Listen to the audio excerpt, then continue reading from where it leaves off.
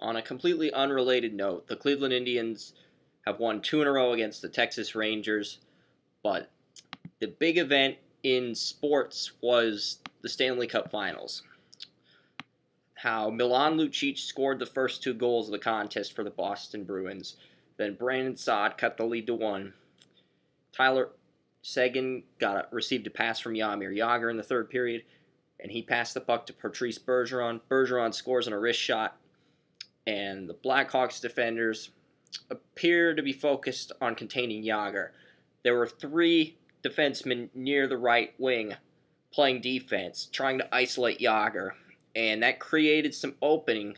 Jagr's able to get a pass off to Seguin, and Seguin's one-on-one with another Blackhawks defender, and then it's just Bergeron versus Corey Crawford. There's a little bit of an opening, some room, and Bergeron's able to capitalize on that, and the Bruins go up 3-1. 13 minutes left in the third period. You're thinking, game over, Boston's got this, but no. Seconds later, Dave Bolland scores, 3-2 Bruins. Johnny Oduya ties it at 3 on a wrist shot. That would remain the score in regulation. Neither team scored in the first overtime. 47-37, Chicago led shots on goal after the first overtime. And both goaltenders made tremendous saves in this contest. Chicago was 0 for 3 on the power play. Boston's PK stepped up.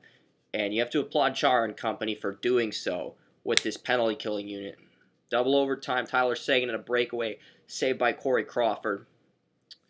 And another play in triple overtime involved Johnny Oduya tripping one of the Boston skaters, which prevented a game-winning goal.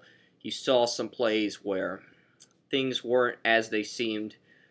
And then Michael Roosevelt with a shot. Andrew Shaw deflects the shot, tips it in. Chicago caps off a 4-3 win. 3 unanswered goals after trailing the Bruins 3-1 in the third period. And the Chicago Blackhawks will take Game 1 of this series. Both coaches, Claude Julien and Joel Quenneville, were prepped up, fired up before this game. There was a lot of strategy, a lot of motivation, and when you're leading 3-1 in the third period and you blow it, you send the game to overtime, triple overtime, you deserve to lose Game 1, especially when the opposing team's out shooting you. So you have to applaud the Chicago Blackhawks for coming back and winning the game. You got to criticize the Bruins for not maintaining that lead. This is Chris Ransom for Draft Utopia. Feel free to tweet your thoughts to @CMRRansom, at CMR in all caps, and then a capital R for Ransom, and then ANSOM. You can tweet your thoughts on the game. Game 2 is Friday night, so we'll see you then. Day 36 is in the books.